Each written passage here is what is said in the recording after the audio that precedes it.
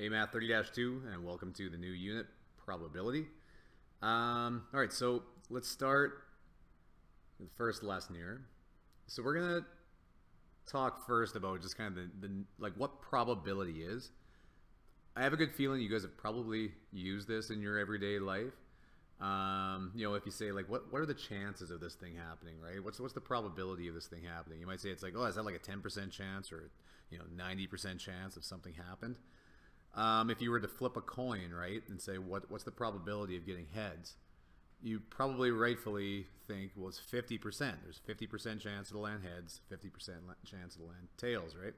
So this is worth reading through. So yeah, I'll let you guys read through that, but I'm going to move on to some of the concepts here. So basic concepts in probability. Well, we've got some terms. We've got the result of an experiment. It's called an outcome. Okay? An event is any particular outcome or group of outcomes.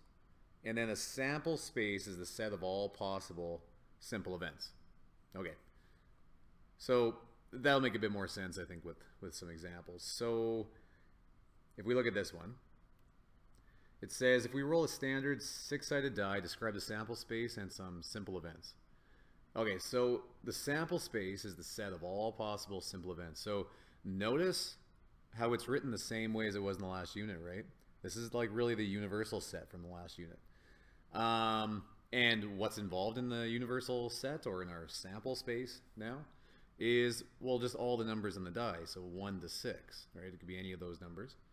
Now, some examples of simple events would just be, rolling a 1, or rolling a 5, or rolling a 3, anything like that, right? And then some, well, they're called compound events. That compound just means made of more than one, so made of multiple things. So that would just be something like we roll a number bigger than 4, or we roll an even number. There's more than one answer for that thing, right? Okay, but those are different events. Now, this is your formula for probability, right? You're definitely going to have to know this one. This is a great one actually just to know for everyday life too, right? You should probably have this one in your toolkit of math, right? So given that all outcomes are equally likely, we can compute the probability of an event using this formula. So what that first part meant, given that all outcomes are equally likely, that just means that if I'm rolling a die, right, and there's 6 sides, that it's just as likely to get 1 as it is to get 5, right? They're all equally likely. So if that's true, then our equation is probability of an event, so let's say like rolling a 2 or something like that, right, is the number of ways an event can occur over the total number of possible outcomes. And I know that's kind of a mouthful, so in short, you can think of it this way. The probability of an event, so P and then bracket E, right, is equal to favorable over total. Okay, so let's look back to our, well, let's actually look down here. We got some good examples. So it says, if we roll a 6-sided die, calculate, and then this says the probability of rolling a 1. Okay, so using our formula there, that would just be the probability, so P of 1, we'll say. So yeah, so that's the way this works, right? You say the probability of rolling a 1, so that's where you put the number or whatever you're trying to do on the inside. I could have written a word too, rolling a 1 like we did there. I'm a little lazy, so I'm just writing P of and then 1 is equal to, and then it was favorable, I'll just say fav over total. Okay, so then the number of ways that you can roll a 1, well, there's only one way to roll a 1, it's to roll a 1. So there's only one way that can happen of the 6 over the total of 6. So there you go, there's our probability. Our probability is 1 over 6. Okay, and that's really it. So if I look at B, so B says there are 2 outcomes, probability of rolling a number bigger than 4. Okay, so bigger than 4 doesn't include 4 too, right? It's not bigger than or equal to 4, it's bigger than 4. So the only 2 possibilities here when we're rolling a dice, or a die, is 5 and 6, right? Those are the only two things it could be. So the probability of that, well, it's going to be favorable over total again. So that's just going to be, well, there's two ways. It could be a 5 or it could be a 6 over a total of 6 different outcomes. So 2 over 6. So that really is my answer, but we don't like to leave it that way. We want to simplify that. We would divide the top by 2 and the bottom by 2 just to simplify the fraction. So that'd be the same thing as 1 over 3. Okay, there you go. So yeah, this last part here too says, right, probabilities are essentially fractions and can be reduced to lower terms, just like fractions, right? So okay, so here's a pretty standard question too, right? So it says, let's say you have a bag with 20 cherries and 14 are sweet and 6 are sour. If you pick a cherry at random, what's the probability that it will be sweet? So all of these events are just as likely, right? So, well, I shouldn't say just as likely, but if you pick a cherry out of there, you don't know what you're getting, right? But, so the idea here is that, so it says, what's the probability of it being sweet? Well, there's 14 different options for it to be sweet. Okay, so here, I'll say probability, just to be, write this out like in mathematical terms here. I'll say probability of, I'll put S, probability of sweet. Oh, I guess that's not going to work because the other one's sour. Let's go probability, I'll write the whole word. Probability of sweet is going to be, well, remember it's favorable over total. Okay, so probability of sweet, favorable, there's 14 of those. And the total, well, there's 20 in the bag, so 14 over 20. So again, we're going to simplify that though. You divide the top and the bottom by 2. So we'd end up with 7 over 10. So it's, yeah, well, we'll get there. You might be able to see that that's a 70% chance, right? But, okay, well, I'll give you some examples of that too.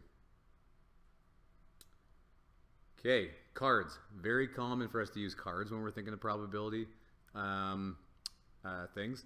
So one thing that you guys got to make sure you got down, I always kind of, I never really know this. Some students don't play cards and they like, they don't really know how the suits work or like, what the cards are. We should get this one figured out, right? So you've got, in a deck of cards, you've got 4 suits. You've got diamonds, clubs, hearts, and spades. And of every one of those, it goes from, well, that's 2 on here, and it goes up to ace. So you've got 2 to 10, and then jack, queen, king, and an ace. And there are, this is a big number to remember when you're dealing with these cards ones, there's 52 cards in the deck, right? So then it might ask you like how many, like you might need to know how many of those are spades. Well, that would be 52 divided by 4, right? Because there's 4 different suits, so 13. Okay, so those are just some basic things about a deck of cards that you need to have for this unit. So, okay, so it says, yeah, a standard deck of 52 playing cards consists of 4 suits, yada, yada, yada. Oh yeah, so it kind of just tells you everything I just told you. Okay, so it says compute the probability of randomly drawing 1 card from a deck and getting an ace. Okay, so how many aces are there, right? That's our favorable. So I'll say probability of getting an ace is equal to, well, there are 4 aces in a deck, right? 1, 2, 3, 4, 52 cards, so 4 over 52, and that really is it. So you could also call that, well, we divide the top and bottom by 4, that'd be 1 out of 13 would be the reduced fraction. And then this is the first time we did this. You could say, if you rounded this, right, or you could say this is the same thing, it's approximately equal to 0.0769, right? Why it's approximately is because there would have been more digits behind there, but we just rounded it. Okay, so what we can do there, though, is we can turn that decimal into a percentage. Do you remember how to turn a decimal into a percentage? All you do, so if it's 0.0769, is just multiply by 100%. Right? And that gets you there. So there is a 7.69% chance that a randomly selected card will be an ace. Okay? Oh, so yeah, you multiply by 100, but I also just want you to know this, that you could also just move the decimal place 2 times to the right. Right? That makes it nice and easy if you're going from a percent to a decimal or decimal to a percent. Just move that decimal place 2 times. Okay, so notice though, like in this last question, when we had 0.0769, like written as a decimal there, that notice that the smallest possible probability would be 0, right? So if I had a decimal of 0, then that means it's not going to happen. There's a 0% chance it would happen as well, right? And the largest possible probability is 1. So if this number went all the way up to 1, right? So if that was like a 1 as a decimal when I did it, then that would be, well, 1 times 100, that's a 100% chance of it happening, right? So our probabilities when they're decimal are between 0 and 1. So that's this part here too, right? So it says certain and impossible events. So that's where this comes in. So an impossible event has a probability of 0. A certain event has a probability of 1. And then probability of any event must be greater than or equal to 0 or less than or equal to 1 is what that's saying. So some number like that, right? In between 0 and 1. Okay, so now let's examine the probability that an event does not happen.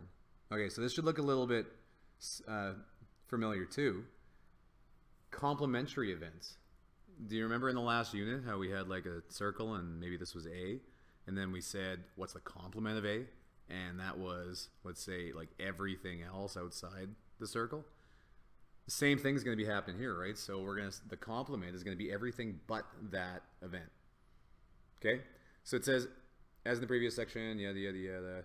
Okay, so now let's consider the probability that we do not roll a 6.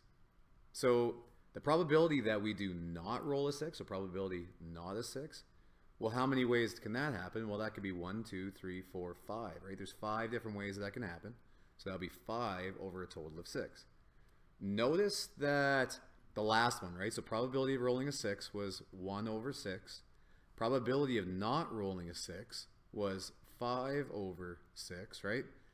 Notice that those would add to 1, right? That would be 6 out of 6, or 1, right? They're always going to add together. So the probability, so if you've got a probability of something happen, the probability of it not happening is going to be your total, right? 6 minus the probability of it happening, right? So if there's one way that it can happen, there's 5 ways that it can't.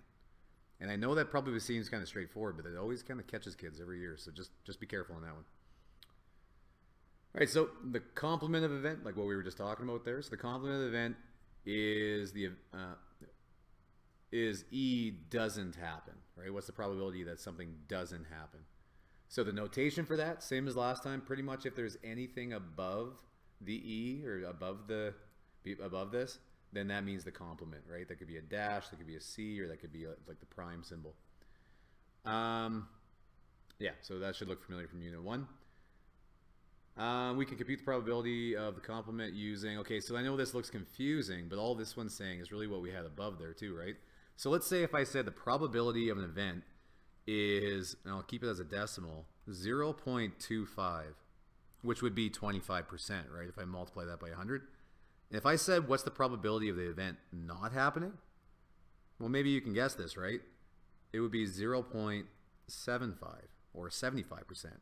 That's all this is saying, right? It's saying the probability of the event not happening is 1 minus the probability of the event happening. That's really what we did here, right? We said, okay, the probability of the event not happening, the complement of the probability of the event, is equal to 1 minus, and then the probability of the event happening, in my example there, was 0.25, which is just 0.75, right? So 100% minus 25% gave us 75%. These are percentages. We just like to deal, they're better as decimals. The only useful way to write a percentage is as a decimal, right? You can you can do math a lot better with it. Okay, so if you pull a random card from a deck of playing cards, what is the probability that it is not a heart? So if you're a highlighter type of a person, you should highlight that or underline it, whatever you want to do, because that's an important word, not a heart. So there are 13 hearts in a deck. Okay, so the probability that's not a heart, oh sorry, the probability that it is a heart, we should do this first.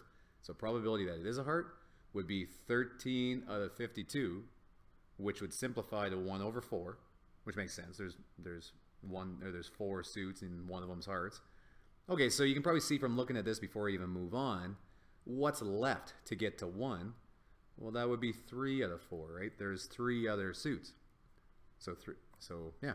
And this is all just written a little bit more confusing, but it's the same. We did this in our head. We said, okay, well, 1 minus the probability that, so 1 minus 1 over 4 is equal to 3 over 4.